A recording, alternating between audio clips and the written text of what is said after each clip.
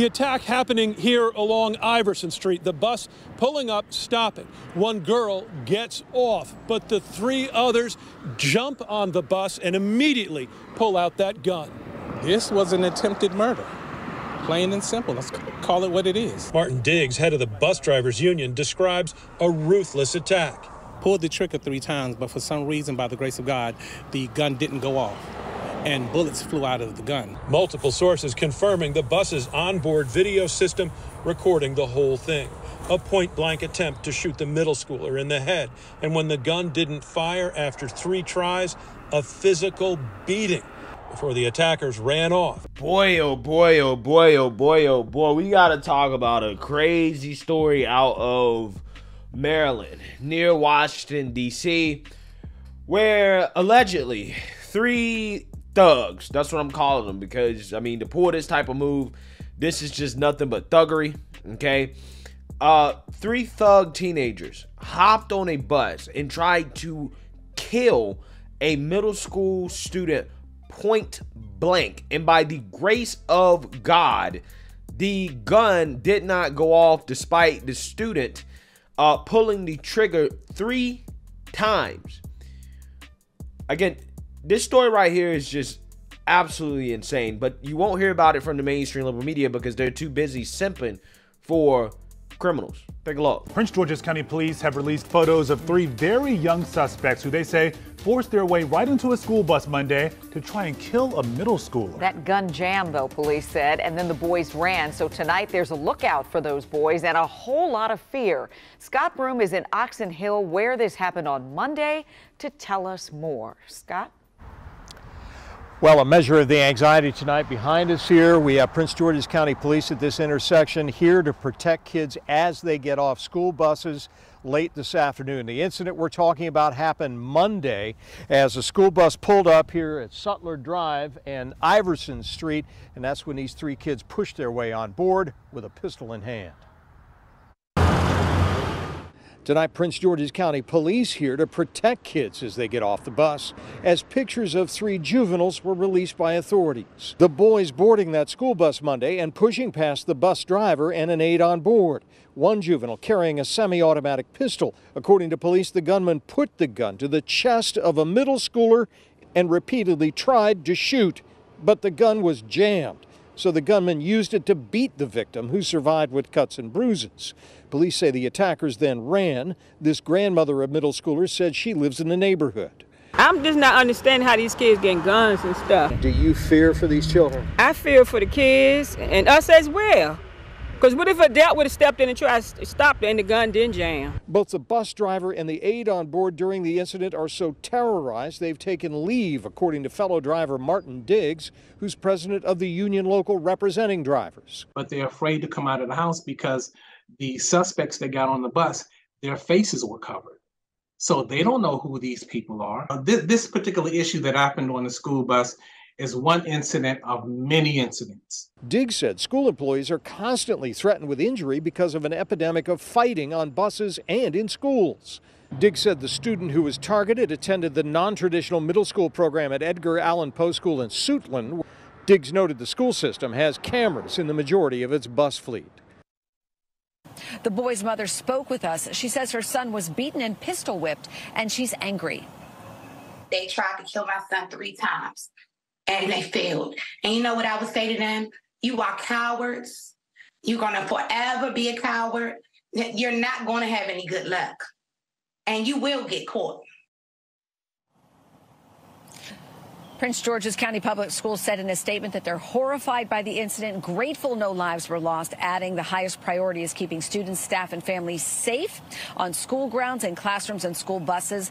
They also say they'll continue working with law enforcement partners during the investigation to ensure safety for all members of the Prince George's County Public School community. Now, we understand that there may be video of the incident from the school bus camera. And coming up at 7, a school bus driver tells us his colleagues are terrified. Yeah, so you seen that, you heard that. I mean, what is there to say? This happens every single damn day in this country, and you don't hear a fucking word about it from these people that claim they care about black lives so much, okay? You don't hear anything about it. But, you know, let a homeless man who terrorizes people on a day-to-day basis in a New York City subway get choked out because he was terrorizing people, okay, has a history of assault, including hitting an elderly woman in the face. And these people boo-hoo, whining, and crying. Oh my God, this is so terrible. This country's so racist. White people out to kill blacks. Our lives in danger because white men want to kill us. Let a black trans person who's trying to steal get killed after trying to attack a security guard out in San Francisco at a Walgreens. You got activists losing their minds, going to the county meeting, screaming and crying, boo-hooing, talking about how black lives are in danger. But every fucking day in this country, we have kids that are getting shot and killed.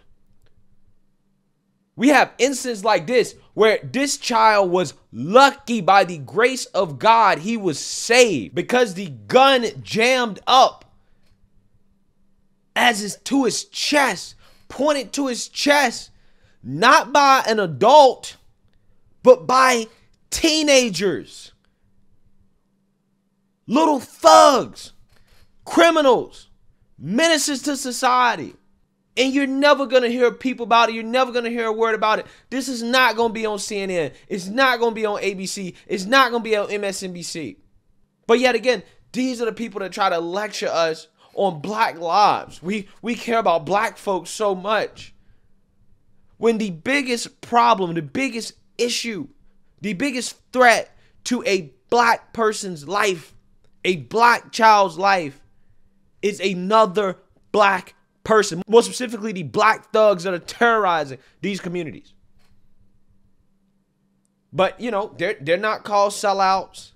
They're not called slurs. They're not demonized nearly as much as the black conservative is. They're not demonized nearly as much as the white man is. There will be no attention brought to something like this. A story that, again, in my opinion, I mean, this deserves national news. I mean, this is insane. These kids basically hijacked a bus for the sole purpose of trying to assassinate another student, a child, a teenager. This story could have very easily been 3 teenagers, 3 thugs, 3 criminals hop on a bus and assassinate another student. Point blank. They still beat him up, still jumped him. I mean, could you imagine being that student trying to go to sleep at night, knowing that basically you almost got your chest blown in, or you almost got your brains blown out, because some reports say that they tried to shoot him in the head. Can you imagine trying to go to sleep at night knowing that you were this close to losing your life?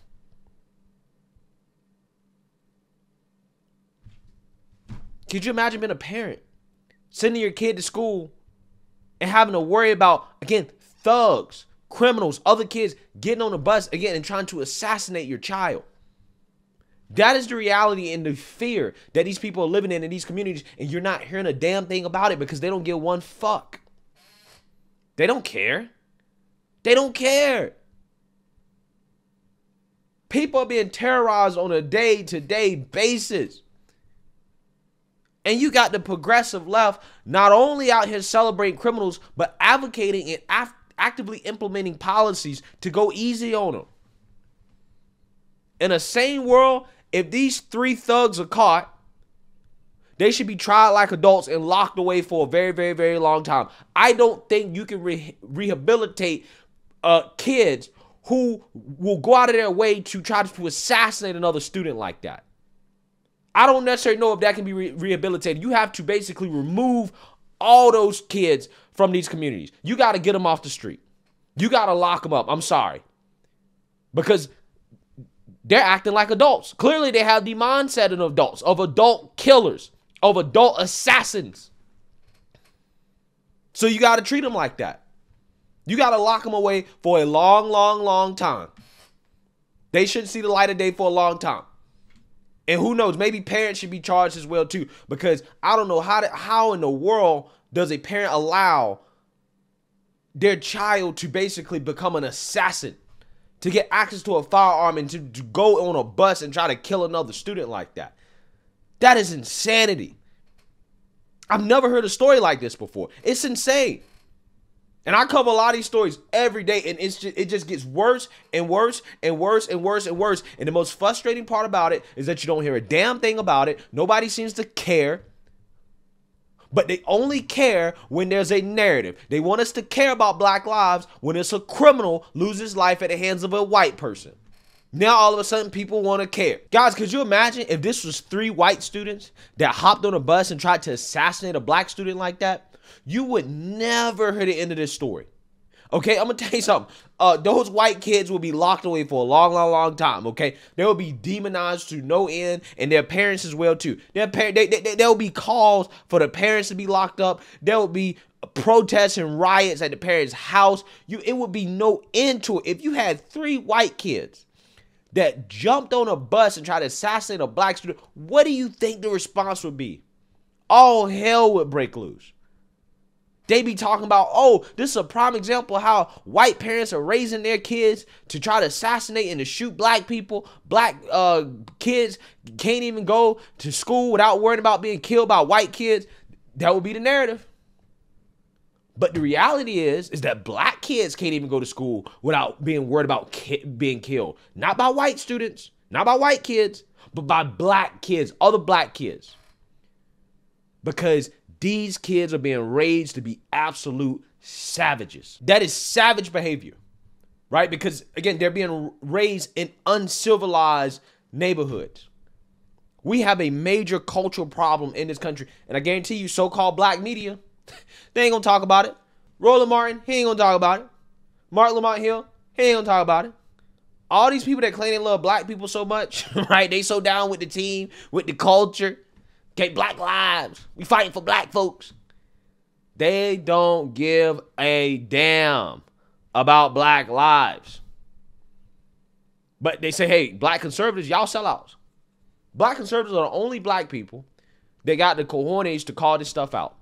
We the only people that actually really acknowledge that this is a problem. Everybody else wants to ignore it and then blame the white man for all the problems. They're quick to ambulance chase for a Black person that is killed by a white person. But again, if a Black person get killed by another Black person, it's just another you know what dead. That's it. That ain't no news. We don't need to cover that. We don't need to talk about that. It's absolutely amazing. It really is, man. Again, thank God that this kid's life was spared. I hope they find these 3 thugs, and when they find them, they're locked away for a long, long, long time. These kids don't belong in society. And again, like I said, thank God this kid is still alive. This is an unbelievable story. I'm speechless. Let me know what you guys think. Make sure you like, comment, and subscribe. Most importantly, share a Black conservative perspective. Peace.